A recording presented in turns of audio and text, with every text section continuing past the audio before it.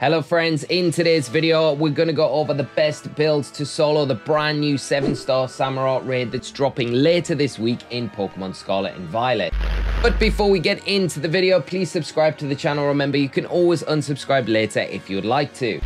So kicking off later this week on Friday the 31st of March and running over that weekend, the 7-star Samurott raid will be coming to Pokemon Scarlet and Violet.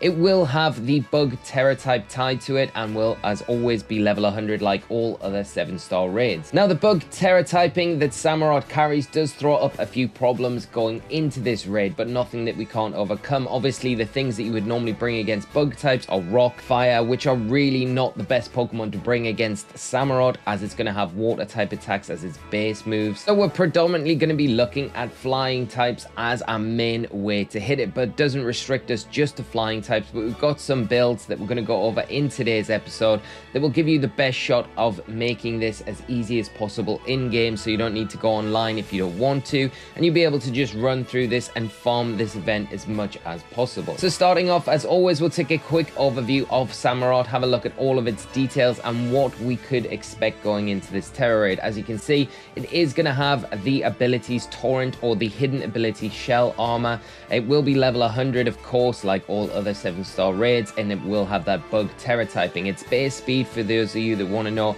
is 70, so it's not the fastest of Pokemon, and its HP for this 7-star raid, because of that 30 times multiplier, will be around 9,930. So that's the hit points that you're going to have to do damage wise to Samurott to remove it from the field. Its move options, it's got Mega Horn, X Scissor are going to be its big kind of bug type attacks that you would see playing off that Bug Tera typing. I'd imagine it will be Mega Horn over anything else. It's more base power, but it is shaky on the accuracy, not the most accurate of attacks. Its signature move is Shell Armor, which is one of its water type attacks, so you could probably see that on it. Sacred Sword is another option as a fighting type stab. Aqua Cutter as well has a high critical hit ratio, another signature attack on Samurott, and a water type attack at that. Then you're going to look at your more standard water type attacking options like Waterfall, Liquidation.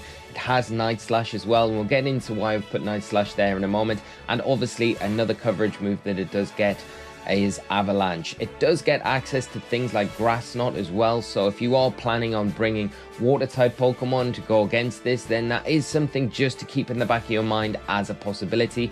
But predominantly Samurott probably going to be more of a physical attacker in this raid. I would imagine it might be mixed, but predominantly I would say more of a physical attacker, because all of its big attacking moves like the Mega Horn, like the Razor Shell, like the Aqua Cutter, they're all going to be physical type attacks, so it would make sense that it's going to play off that attacking stat rather than the special attacking stat that it does have access to. Now its setup options that it does have, you're looking at things like Swords Dance. That's probably going to be the biggest one, top of the list, where it's going to be able to boost its attacking stat by 2 stages every time it uses it, so it can get quite out of control quite quickly. Focus Energy is another one, and this was brought up in our comment section earlier on in the announcement video, and a really good one at that, because Samurott does get access to high critical hit ratio moves like the Aqua Cutter and that Night Slash. We could see something like Focus Energy being that first turn move before we're able to get an attack off onto the field, where it boosts the critical hit ratio even further, meaning those attacks are going to be landing critical hits, which also in turn makes it even more difficult, because if we're using defense boosting moves, then it will just nullify those and hit through and do double the damage anyway. Encore is another option as well we may see on Samurott. It will punish things like setup options on our side of the field, and you know, the developers might be thinking, well, that Decidueye raid was pretty easy for a lot of people just to set up in front of and run through this raid. Let's throw a spanner in the works, let's throw Encore on there. So if you use something like Swords Dance, Iron Defense, or anything like that, and then you get Encored into it, you're going to be limited what you can do for the next 3 to 4 turns. Rain Dance is also another option on Samurott. It will of course boost all of its water type attacks that it can come out of it, but for general speaking, the setup options that we would be worried about, I think these are the main ones. If you've got any more, drop them down in the comment section. I would love to hear them. So with the overview of Samurott there, we'll get into game and we'll look at the builds that we're going to be taking into this raid event. So top of the list, and this one is Koraidon. I think it plays a lot like the Miraidon that we went into the Decidueye raid with, and I've got to give a big shout out to my friend Light, who sent me over this build that we're starting off with today, and I think probably one of the more solid ones for this particular raid event. The fighting and the dragon typing on Koraidon means that you're going to be able to resist the bug type attacks and the water type attacks that are coming out from it. If SAMUROTT does have access to something like Avalanche, you're going to have to worry about that, or any ice type moves, but other than that, Koraidon typing wise is going to be immaculate for this raid event. We've got the life orb held item on here, and the Tera typing is fire, which we'll get to in a minute.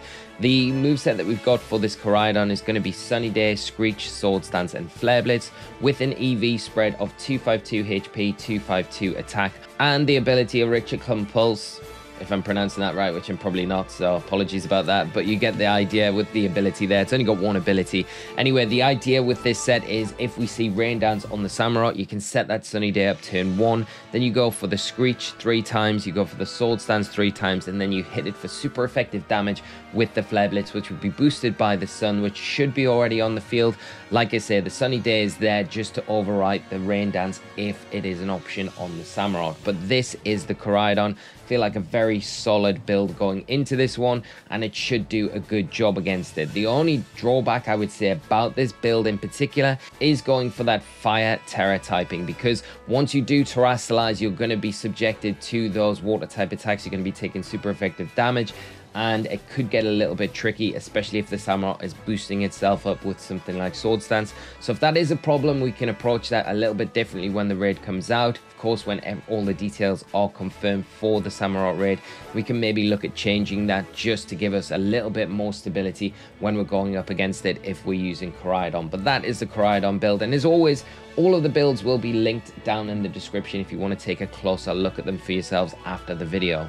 Next up is probably one of my favorites for this raid in particular, and it is going to be Corviknight. It is going to have the flying Tera type, and we've given it the held item, the Metronome. So what the Metronome does is if you use a sim move consecutively, it does raise the attack power of that move until you kind of max it out at like 5 or 6 turns, I think. So it's a really good one if you are constantly just using one attack. Once you've set up with Corviknight, then you're going to be using its main flying type attack, so that Metronome is going to be able to boost on top of that. We don't need to worry about HP recovery because we do have Roost on this set as well, and the move set we've got is Roost, Iron Defense, Bulk Up, and Drill Peck. So EV spread on this one is 252 HP, 252 attack, and we have an Adamant Nature with that Mirror Armor ability as well. So the idea with this set would be to Iron Defense up 3 times, bulk up 3 times. Even though your defense is maxed out, you still want to boost that attacking stat of Corviknight, and then start using Drill Pecks to do super effective damage to this bug type SAMUROTT, and then Roost accordingly when you need to recover any health. But this is the Corviknight build that we've got here, and I think a very good one as well. Very good on the defensive side of things. Going to be able to soak up all of those bug type moves because they're resisted by Corviknight that the SAMUROTT could throw out at them. You're going to take neutral damage from the water type attacks, of course, but at the same time, if you're boosting your defense, you're not really going to worry about those too much. Next up, we have Toxicroak, another one that I really like going into this raid. We've got the build of Poison and Fighting typing with the Tera type of Rock. We've got the Shell Bell item on there, and a moveset of Rain Dance, Taunt, Sword Stance, and Rock Slide. We've got a Adamant Nature with an EV spread of 252 HP, 252 attack. The rest just dumped into defense. And the big one here is going to be that Dry Skin ability. It's going to give you complete immunity to all of the water type attacks that come out from the SAMUROTT. You're going to resist the bug type attacks as well, which is pretty nice. So it makes for a very good build where you're going to be able to have an easy time setting up against the SAMUROTT. Really what you want to do is if it has got any setup options of its own, if it's got any disruption moves, you want to use that Taunt turn 1, Rain Dance turn 2, that'll give you a line of recovery every turn, then get your Sword Stances up and start hitting it with those Rock Slides. And we do have the Rock Tera type on this Toxicroak just to maximize damage on these Rock Slides, and because of the Dry Skin ability, even when you terastallize into the Rock type, you're not going to have that Water type weakness, you're still going to have that Dry Skin ability kicking in, so you'll be recovering damage even if the SAMUROTT does decide to go for any Water type attacks.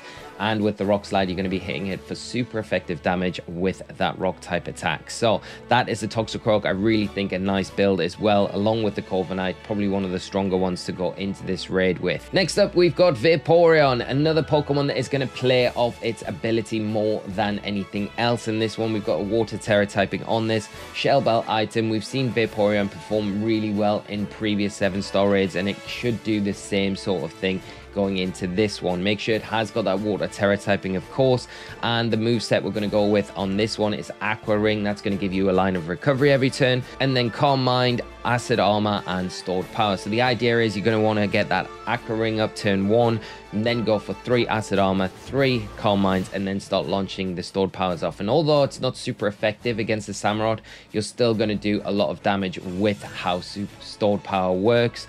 And with all those boosts behind you, you should be doing a lot of damage. Of course, the ability here, like we mentioned, is Water Absorb. So any water type attacks coming out from the Samurott, you're going to just be recovering health. You're immune to those. We've got an EV spread of 252 special attack, 252 defense, and a modest nature, just to maximize your staying power on the field, so you can take those big physical attacks from Samurott a lot better. And this was one of the ones that I did mention. If you were worried about maybe Grass Knot as an option on Samurott, it could be something that you do see here. You should be taking neutral damage from the bug type attacks, and obviously with the Acid Armors boosting your defense every turn that you use it by 2 stages, you're not really going to be taking too much damage from those anyway. So Vaporeon, I think, a really solid choice against Samurott, and probably something that you're going to have a lot of reliability going in if you do use this one. Next up is Pelipper. Pelipper is a great Pokemon to go into the Samurott, obviously going to resist those water type attacks and those bug type attacks. We've given the Cloak item here because we do have a line of recovery. We've got the Flying Terra type on it as well, with the moveset of Roost, Rain Dance, Stockpile, and Hurricane. EV spread of 252 HP, 252 special attack, and the ability Drizzle. So you're going to summon the rain to the field the first turn you go into battle, but just in case the rain does run out and you need it for your Hurricane attacks, then you've got Rain Dance on the set as well, just to set it up again, because Hurricane in the rain is 100% accurate, and it will be doing a lot of damage to the Samurott, boosted by that stab, and obviously when you terastallize as well. You'll also be resisting the bug type attacks as well from the Samurott, so it's a really nice one to bring. And with Stockpile as an option on there with the Roost, you can really kind of shore up those defenses by boosting your special defense and defense every time you use it, and then just roost off any damage that's done, and then just keep hitting it with the Hurricanes. Obviously you've got the added bonus as well with Hurricane that you can confuse the Samurott, so it can stop it moving the turns if it does hit itself. So it is a really nice build, a solid one as well, and a decent option if you want to go for something that we haven't already covered. The final one that we're going to cover today is Cloyster. I really like Cloyster, and there are a couple of options you can go with Cloyster. Obviously a water and ice type Pokemon, going to resist the water type attacks that come out from Samurott, and particularly if they are on the physical end of things.